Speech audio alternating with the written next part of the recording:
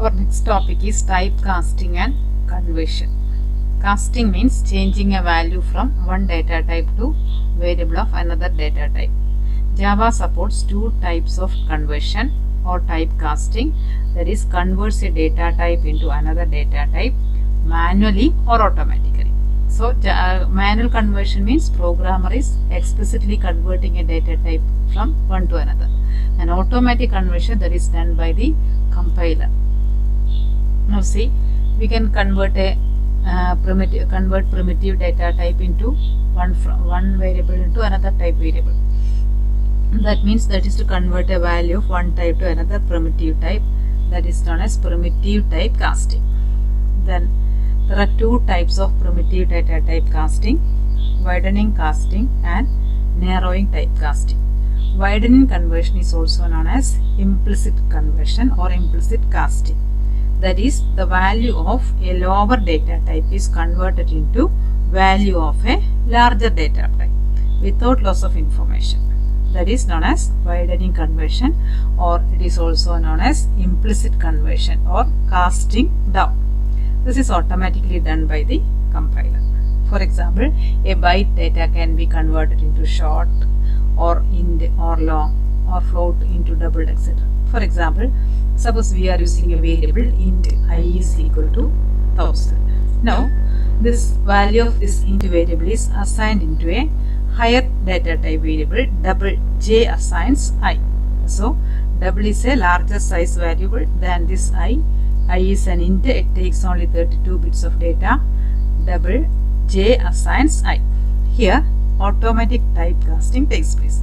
That means we are just assigning a shorter variable to a larger variable. So compiler automatically converts this int data into double data type format. So this is a widening conversion. Then see, a widening conversion of an int or a long value to a float value or a long value to a double value, it may result loss of precision because this float or double value may contain decimal places or fractional parts. So this will lose when we assign that type of variables into integer type data form. Then see the example. Here there is a variable int that has been assigned a value 7. Then we are assigning that variable x into a long type of variable, long y is equal to x. So x is int type, y is long type data. Then here this automatically, compiler automatically converts this integer type into long type. Similarly, here we are using an expression float z is equal to y. Y is a long type variable, z is a float type variable. So here also compiler automatically converts this long data type into float value by assigning a precision, that is 0.0 value. So that's why the output is, before conversion the value is 7 because x is an int value. After converting that int variable into a long form, the value is 7 itself. Then here float z is equal to y. So after converting this long variable into a float value, 0.0 has been added because it is a float type variable. So this is an automatical conversion or implicit type conversion of data.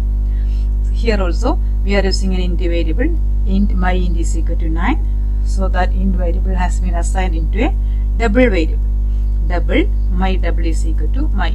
So here also automatically conversion of typecasting performs.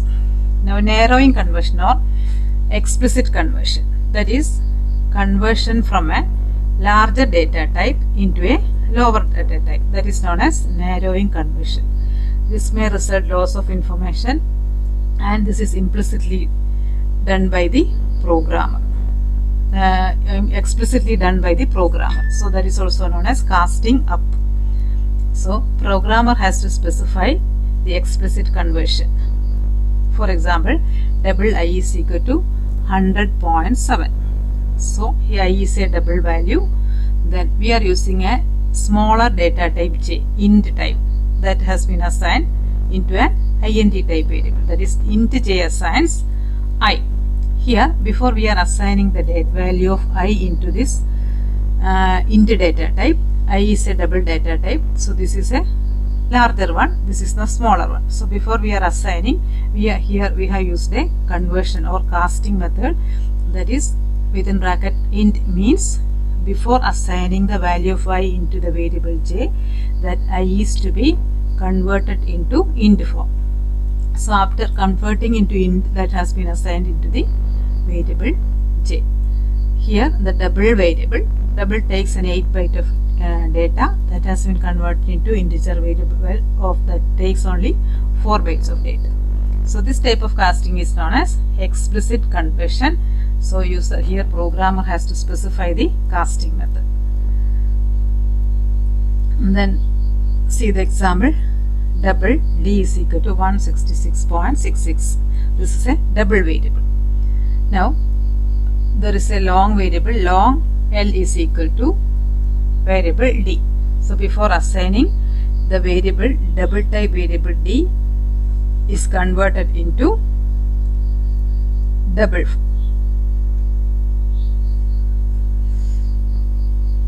Double type variable d has been converted into long. So within bracket we specify long, that is d has to be converted into long before assigning that value into long variable l. Similarly, here is an int variable, int I is equal to l. Here l is a long type data. So before assigning that long type data into the integer variable, here a conversion has been specified as int. After converting, the value of I is assigned, l is assigned into the variable I. So see the output. Here before conversion, the original data was 166.66. After converting into long data, the same value. Then after converting into int value also, 166.6 has been changed as 166. The precision decimal part has been lost here. So this is known as narrowing conversion or explicit conversion.